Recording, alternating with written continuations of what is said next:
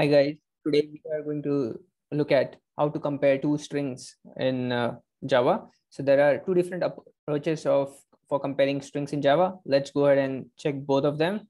So I'm going to create a new class where we are going to demonstrate how to compare a string. I'm going to add main method to this, and let's name this class as compare strings. So this is our class having main method. Let me go ahead and delete this comment. So there are two ways of comparing strings. One is via equal to operator, and second is using equals method. So let's see what is the difference between them. Now we are going to have our first string, which is str1, and I'm going to create string in double quotes, which is hello. So this is the first string, pretty straightforward. str1 points to hello. Now I'm going to have one more string, str2 equal to, I'm going to have same content in this, which is hello. So just keep in mind, whenever you have strings which are directly defined in double quotes is referred to as literals in Java. So str1 is pointing to a literal hello, and str2 is also pointing to the literal hello. That means only one object will be created in the string pool constant. For every literal, an object is created in string pool. So this is also a very important question. So where do literals reside in Java? So the answer is string constant pool. So let's go ahead and compare these two string references. str1 equal to str2. I'm just using if condition to compare these two references. Let's print out references are equal. So I'll add string references are equal. String references are equal, and if they don't point to the same string literal, then we can say string references are not equal. So let's go ahead and add this. Okay, so in our case, string 1 points to hello, string 2 points to hello. That definitely means both the references are equal and pointing to the same literal in your string constant pool. So let's go ahead and run this.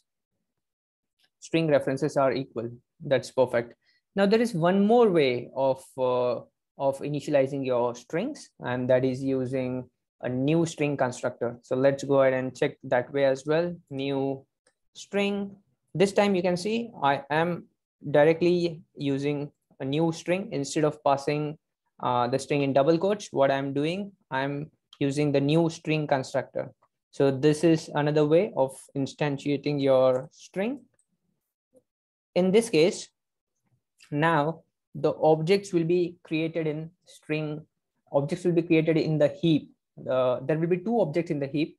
One str will point to one object, which is hello, and str2 will also point to another object. So these are two objects because we are creating new string objects. So there will be two string objects in the heap. And now we can't do the actual comparison using equal to operator. If you try to do this comparison, so as these two are different references, so let's see what will be the output. You can see string references are not equal. Though they have the same content, still the references are different. So how to compare string in this case? So there is a method to compare string. There is an equals method. So equals method, and you are going to pass string str2. But this time it is not comparing for your references. It is actually comparing for your content. So string contents are equal, and here I'll write string contents are not equal. So let's go ahead and see if the string contents are equal. So I'll run the Java application. String contents are equal because both the strings have hello and they are two different objects. Now, instead of hello, I'll go ahead and type bye. So let's see if the string contents are equal, and definitely it's not. So it should say string contents are not equal. Perfect, string contents are not equal. So in today's video, we saw how to compare your string using equal to operator and using equals method. I'm hoping that you are enjoying this series where we are discussing the interview questions one by one. We also have training classes. So if you want to get trained on either Java or AWS, you can give us a call on the number which is in the description, or you can send us an email which is also in the description. Thank you guys for joining. See you in the next video.